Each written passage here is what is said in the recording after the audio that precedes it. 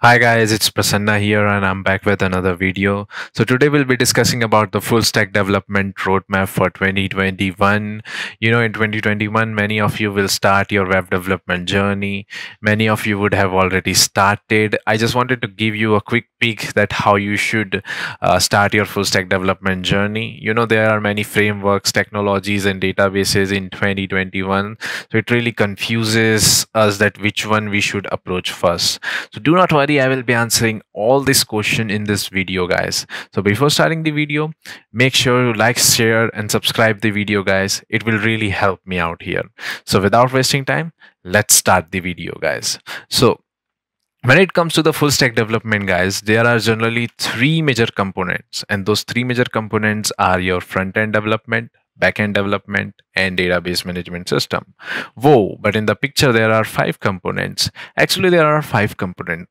But if you are able to master these three component, guys, you will be easily be able to learn this two component. But if you are not able to master this three component, you will never learn this two component, guys. So this two component completely depends upon your this three major component, guys. So make sure you start your journey with these three major components. Now, which one we should approach first? You should definitely start with front-end development, guys. Now in the front-end development, you have to have a knowledge of basic, and if you don't know, start learning the basics, and the basics are HTML, CSS and JavaScript. Simply the reason why, guys, because these three technologies are the heart of the full stack development. We can say it is the heart of the web development. So you need to have a clear concept for these three things, guys. Once you are able to master these three things, I want you to go learn some styling frameworks, that is Bootstrap or Material UI. So what is styling frameworks, guys? So when it comes to the styling frameworks, it makes your website completely responsive and it provides some cool styling to your website. In 2021 you will be making websites which are completely responsive, not according to your monitor size but also according to your mobile size, television size, according to every screen size. So definitely you also need to know some styling frameworks. I would definitely recommend you to start with the Bootstrap, guys, because it is one of the most famous styling frameworks and it is super easy to use. So make sure after you learn the basics, you learn some styling frameworks, especially you can go with the Bootstrap. Now, once you are completed with these two things, yes, you are ready to learn frameworks, guys. But which framework? Yes, that is the question. So there are plenty of frameworks in web development, guys. There is Angularjs, there's React.js, Vue.js, Backbone.js, and lots more. But what mistake generally beginners do, guys? They start learning React.js, and why not, guys?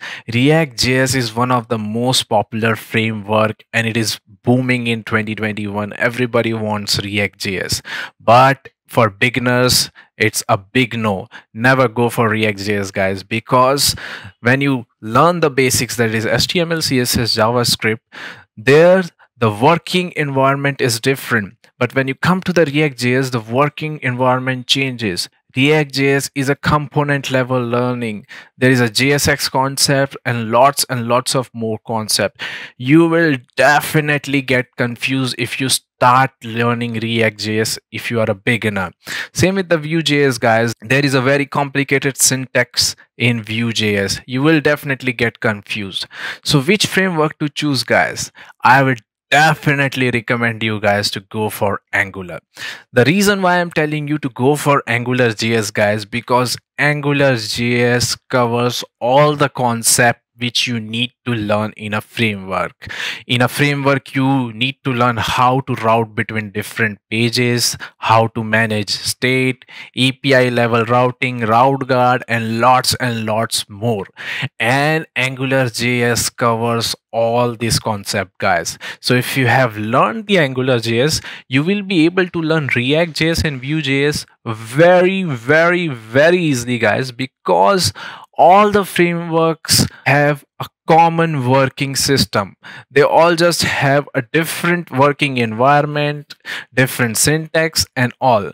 So that is the reason why, guys, if you are able to master Angularjs, you can simply learn React and Vue.js, guys. So don't do this mistake. Don't go for React.js and Vue.js. After if you have learned the Angularjs, go for React.js, guys. So that is my one recommendation for the front end framework, guys. Coming to your backend development, guys, there are so many technologies in backend development. When I was learning the backend development, I started with PHP, guys. But in 2021, do not go with PHP or ASP.NET, guys, because the trend for these two techs have heavily reduced in 2021. And I know Facebook uses PHP, but they have created their own PHP according to their requirements. So in 2021, do not go with PHP or ASP.NET, guys. You can start with the Node.js. It is really super easy to use, and it will cover all the concepts which you should learn in the backend development. And if you want to learn some of the newest backend technologies, you can go with the Dino.js, guys. It is the latest backend technologies, and it is very similar to Node.js. It will also cover all the concept. Now, if you're from the Python background, you can definitely go with the Flask API and Django. Once you have covered any one of the technologies from the four which I told you, you can go with the Ruby on Rails, Spring, or Redis, guys. So these are some of the advanced backend technologies, guys. It will really help you in microservices. So mark this keyword. I will be telling you about this in some other videos, guys. So after you have learned the backend development, guys, you can go to the databases. Coming to databases, guys, databases have so many options that even this list cannot cover it, and that is something which really confuses people, that which database they should learn first. Guys, databases are not very hard to learn. They are super easy to learn, and what they generally should do here is they should distribute the databases into two forms, that is SQL databases and NoSQL databases. So coming to the SQL databases, they are generally relational database management system. Here the relations between the data will be very high. You might have to use normalizations concepts here. Overall, the complexity of this database is very high, guys, and that is the reason why they are slow. And that is the reason why even NoSQL databases came into existence, and most of the people are moving towards NoSQL databases because here the complexity is super low and they are very fast. So which database you should learn? Actually, you should learn both, guys. You don't know that which project might be assigned to you. Sometimes you might have to use SQL databases, sometimes you might have to use NoSQL databases, and that's something which you cannot choose. So coming to the relational database management system, you should definitely learn MySQL databases. They are super easy to learn and you can learn them very easily. Coming to the NoSQL databases, guys, there are so many options and you can learn any one of them. You can go with the MongoDB, Cassandra, and all. But if you are looking into the future, guys, that which NoSQL database will shine in the future, definitely go with the Elasticsearch, guys. This is one of the most fastest NoSQL database, and even this database has its own full stack, that is Elasticsearch Logstash Kibana ELK stack, guys.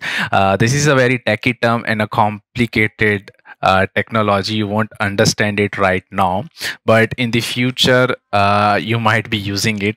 It is one of the most shiny thing in the future. You can go with this too, but this doesn't differ from this databases at all, because all the NoSQL databases have the same concept at all. Now when you will move to the more advanced part of the databases, guys, when you will be working on real-time projects, then you might have to switch to messaging queues. And and it is a very advanced topic. In the real time software or projects, might work like, I will be sending message to someone and he should receive the message in an instant. There you might have to learn the Kafka, RabbitMQ. These are one of the most trendy texts. And we have GraphQLs too, guys. So overall, these two parts are for the advanced topics. They will be only be used for the advanced part, guys. But that is the database, guys. They are not very hard to learn.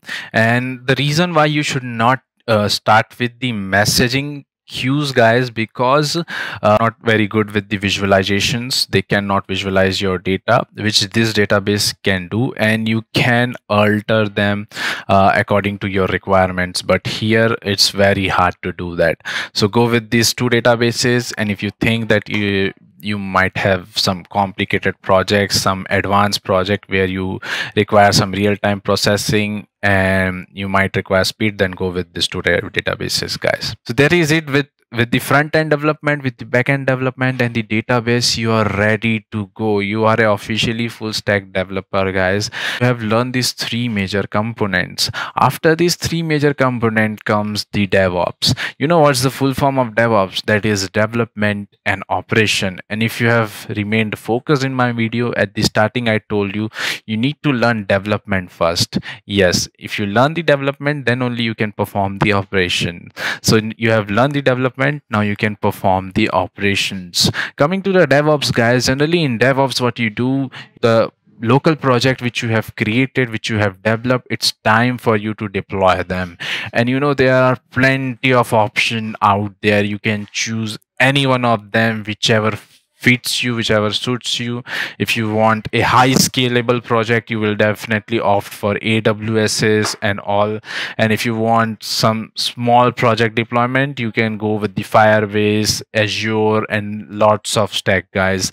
Even there are some automation tools in development. You won't be copying the files on your own and pasting on the server. There are some automation tools like Ansible, Jenkins, and all. And then even you can perform some virtualizations like Docker and Kubernetes, where you deploy the containers. So these are some of the advanced topics, and DevOps is, it's a field of its own. If you want to learn the DevOps in the future, you can definitely go for it. But it's not a full stack development part. So generally for me, if you are able to learn front end, back end, and databases, you are officially a full stack developer. Because in industry, you will be acting with these three technologies. There is a independent DevOps engineer there which will help you deploy your project, guys. Now coming to the mobile app development. Nowadays mobile app development is also in boom. And with the technologies like React Native, Flutter, and Ionic, yes, the frameworks which you have learned, those concepts will be used here, and you can use those concepts to create the mobile app development too, guys. So I've created the roadmap for you guys. As I was telling you, that you need to start your full stack development journey with the basics, that is HTML, CSS, and JavaScript. These are the core of the web development, and you need to learn them. After, if you have completed this, you can switch to Bootstrap, which is a styling framework which will teach you that how you can make your website responsive. After this, guys, you need to switch to the frameworks, and in the frameworks you need to learn Angularjs. And in Angularjs there are different versions. Do not go for AngularJS 1 because it is officially deprecated. You can learn any other AngularJS versions. You can learn AngularJS 2 or even AngularJS 10. After this, guys, you can learn other frameworks like React.js or Vue.js, or you can switch to the backend technologies. In the backend technologies, I told you 4 technologies: Node.js, Dino.js, and if you're from the Python background, you can learn from Flask API or Django. You don't have to learn all these technologies. You can choose any one of them. After learning the backend development, guys, it's time for the databases. In the databases, I told you to learn SQL databases. Here I told you to learn MySQL database. And after this, guys, you need to learn NoSQL databases. Here you can learn any of the database, guys. It is completely dependent upon you which database you choose. By this point, guys, you will be an official full stack developer, guys, because you know front end, back end, and database, guys. After this, guys, you can switch to the mobile app development. You can go for React Native or Flutter or Ionic, or you can go to the DevOps engineering, because you have already learned the development, and now it's time for you to learn the operation, guys. So this is it, guys. If you will follow all the instructions which I have given in this video, you will be a full stack developer in no time. I know you might be having a lot of confusions at some point regarding some technologies, some databases, and some frameworks. Do not worry, you can comment your queries on the comment section of this video. Me and my team will look at that comments and answer them.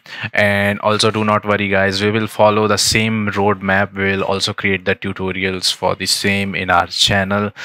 So make sure that you like, share, and subscribe the video, and also press the notification bell to get the updates for the videos, guys. Also make sure to follow our social media so that you can get the regular updates. So with this, I'm ending the video, guys. Thanks. Peace.